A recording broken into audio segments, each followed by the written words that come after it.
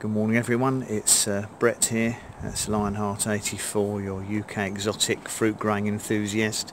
Actually I'm going to probably change the name soon and edit it down a bit because it is a bit of a mouthful for people and they're not going to remember who I am anyway, but it doesn't matter for the time being. Anyway, my actual name's Brett. It's the 11th of August and it's the day after we had some serious storms here. We had a very high winds yesterday, quite unusual for the middle of August, and I need to do some remedial work today on my standard fig tree. The ones in the containers are all fine, but this one here, when I got home from work yesterday, was virtually bending over to the ground in the wind. It was so windy, because the problem with figs is obviously you've got all this large leaf area of particularly large figs. Fig leaves, and they act like a sail in the wind, and this one, it's been in for 2 years now. I mean, it was only 2 feet tall when I planted it, and you can see it's a good sort of 8 feet tall now, and it's got the form I wanted. I wanted this one to grow as a standard so that the leaves and branches didn't overcrowd the plants underneath, and I could sort of get the figs up when I got figs to a reasonable height. The downside of this is it's made the tree a bit top heavy.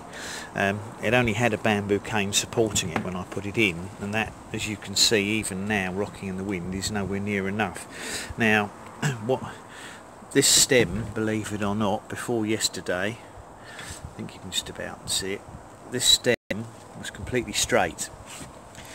It went up in a straight line from the ground, and it's now coming out of the ground at an angle, and it's got a curve on it like a banana. Now it's quite likely that the roots have been, I would say that the roots have been loosened on the base because of the angle it's leaning at, and clearly there's a risk of it falling right over or snapping the main stem, which would be an absolute disaster since I've been growing it for 2 years.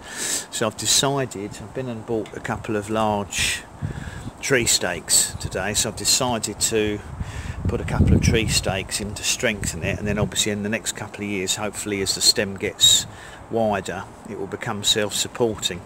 Now it's not good practice to put tree stakes in after a tree's been in the ground for some time, because obviously when I'm gonna have to hammer it into the ground close to the stem, I'm going to damage some of the probably damage some of the roots. But to be honest, figs are pretty tough, and I don't think the roots are going to suffer too badly, and I think it'll recover, especially as we'll be coming into the dormant season soon. Yeah, look, you can see how it's rocking even now, and that's despite the fact that I've actually strapped it to the deck rail to stop it being blown right over. But I've decided that a few damaged roots is probably a lesser evil than the tree getting snapped in half or completely broken off at the base, which could take it a long time to recover.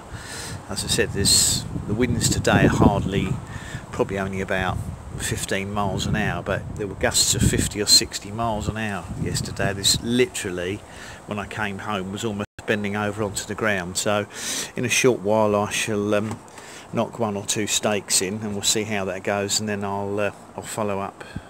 I'll carry on with the video at that point. Okay, so what I've done is I bought about a 6-foot tree stake. There's one of them there. I'm going to put 2 in actually, and I've hammered that about 2 feet into the ground, reasonably close to the stem of the tree. And obviously what I'm planning to do is, once I've pulled the other once I've taken these straps off, I'm going to use those to hopefully attach this to the cane. Now it seems to be quite solid, but I've decided I'm going to put one on the other side as well and hold the 2 together. Now I didn't set up the camera to try and show me hammering the stakes in, because to be honest it's still pretty windy, and I'm going to guess that as it's a reasonably large sized tablet on a tripod, I think the wind would catch it and blow over and probably break it. So decided to be on the safe side. You can still see, if I didn't have those tree straps on, just what that fig would be doing.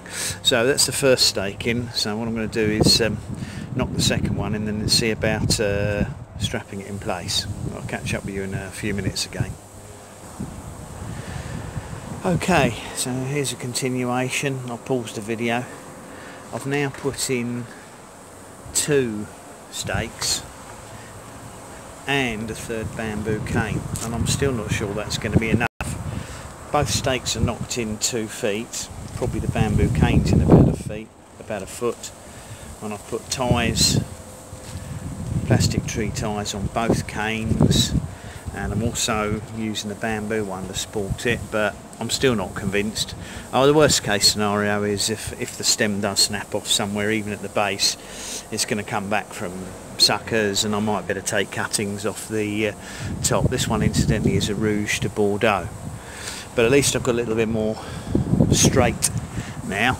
As I said, we'll have to, that's me knocking over the hammer.